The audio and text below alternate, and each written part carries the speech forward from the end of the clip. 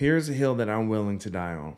The changes that we make in life often come from a place of positive intentions for our own benefit, but the truth is we'll never know the impact of those actions until we take the first step. Hi, my name is Cash and welcome to my YouTube channel. If any of this resonates with you, feel free to like and subscribe, stick around, and help us grow the community.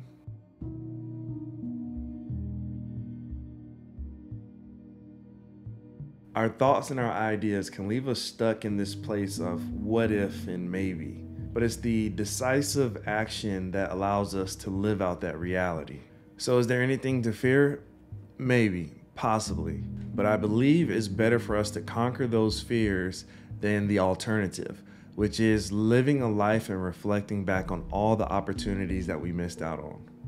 Once again, circling back to the what if and maybe I should have. Life, in my opinion, is solely all about the experience.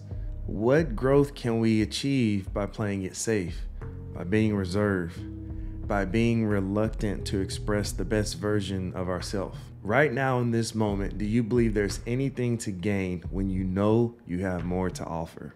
Something that I always think about and reflect on is that discomfort is a reminder of letting us know we are not where we need to be. That on the other side of what we're seeking for is change and opportunity for the betterment of society and the community that we're a part of. It's within these moments of irritation that drives us to seek out what's more, what's better, how can we contribute to a better society. However, in the midst of all the chaos, the question is, are you willing to give more to see the change and have the impact on the society that you're a part of? So this isn't solely about trying harder. This is a deep dive into our character development to figure out where is our willpower, to figure out when life doesn't go our way, are we willing to try just one more time? Sometimes I reflect on statements that my father would say: if you get knocked down 10 times, are you willing to stand up 11? These moments allow us to see a window within our mind, our body, and our soul to see when things don't go our way. Do we have the persistence and the commitment to just try one more time? Can you get 1% better? Can you give me that same effort tomorrow? This is the reality of what we need to see in society.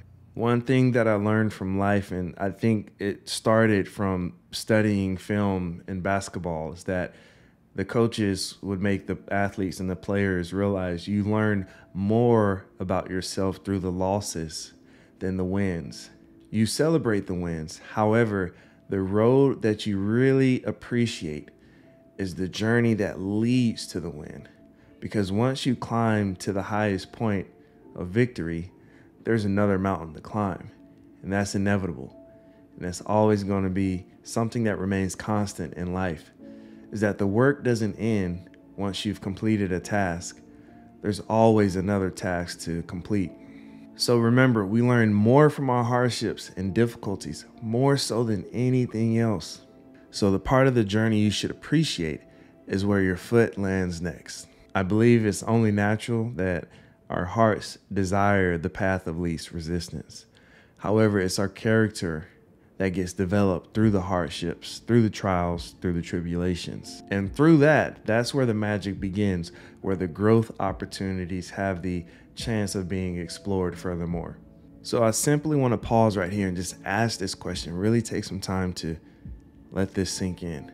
When you hit the lowest of your lows, when you feel like there's no way life can push me down any further, do you see yourself being able to get back up and try one more time to withstand the onslaught of difficulties and challenges? Because no one said life would be easy and that this road wouldn't have any challenges or obstacles.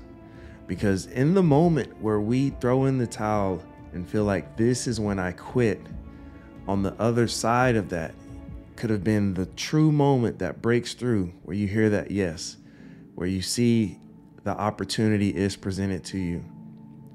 So can you just get up one more time and take on the task ahead.